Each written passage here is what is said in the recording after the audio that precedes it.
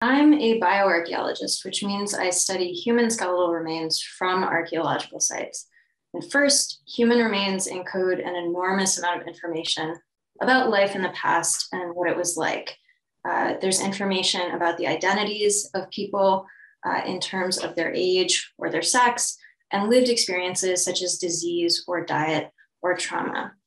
Second, human remains are enormously culturally meaningful around the world. They're always important. And so it's especially key for archaeologists to be able to identify them when they're excavating so that they can treat them with the sensitivity and respect that they necessitate. So being able to tell whether something is a goat bone or a human bone changes how you treat it and obviously how you interpret it. So it's a key skill for archaeologists.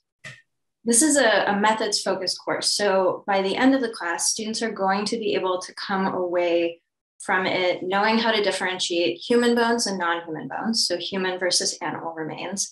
Was this a sheep or was this a human child, for example?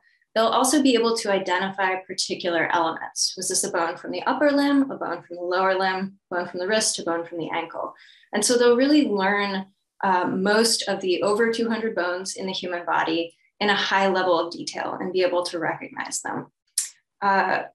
We'll also be able to assess or estimate age and sex based on human remains. So did these bones belong to a child or someone who is fully grown and matured?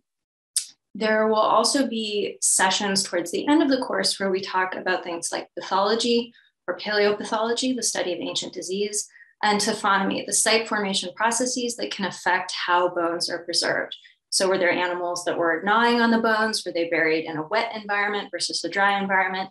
Those kinds of questions.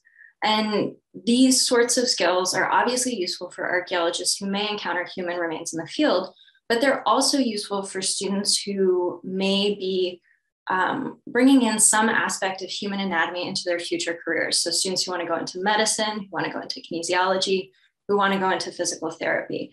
This course will provide a really solid grounding in human skeletal anatomy for its students. We're going to have time that's pretty evenly divided between lectures and more hands-on lab or practical components to the course. So in the first half of the course, typically at the beginning of the week, I'll give a lecture introducing the skeletal elements we're going to learn about.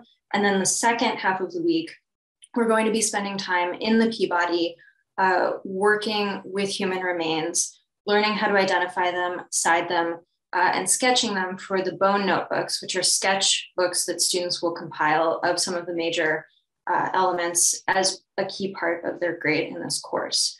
The second half of the course, we're going to focus more on some standard bioarchaeological techniques for doing things like estimating the age of subadults or individuals who are younger than about 18 years of age and adults, and also estimating sex and learning about things like pathology, trauma, taphonomy, etc. So it's going to be pretty evenly divided between lecture and then a more hands-on component where students are really going to be proactively learning how to identify human remains. I'm going to draw heavily on my own research for some of the problems that we'll be talking about in this class. So for example, let's say you're a bioarchaeologist and you're working with a site that has been salvage excavated. So it's excavated in advance of, say, the construction of a new public park or a shopping mall. And what you are presented with is a series of, or an assemblage of very, very fragmentary, mixed up bits of bones and teeth. So during my dissertation research, for example, I had a particular assemblage that was over 3,000 human teeth. And so how do you take something like that, something that's very fragmentary and mixed up, and make assertions about what life was like in the past or the people that are represented by this assemblage?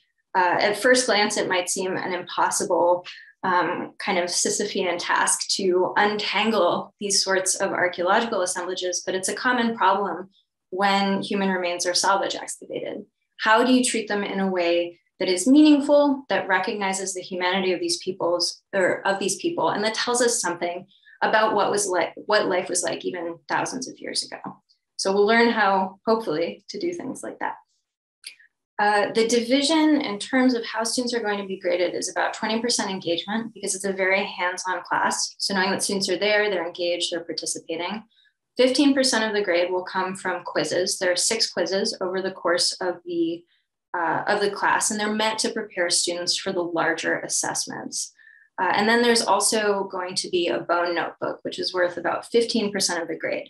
And what this is a sketch notebook where students are going to sketch out particular bones and landmarks and write down their tips and tricks for identifying and citing them. And most osteologists and bioarchaeologists that I know have one of these notebooks, sometimes that they have been toting around with them since their undergraduate years. So they're very helpful as a kind of repository of information and personalized information about how to do osteology. The larger assessments, there'll be 2 of them, one in the middle of the class, one at the end of the class. And these are going to be exam style assessments, but we'll have built in preparation for them with some of the quizzes. And there's also going to be open review periods before each of the assessments.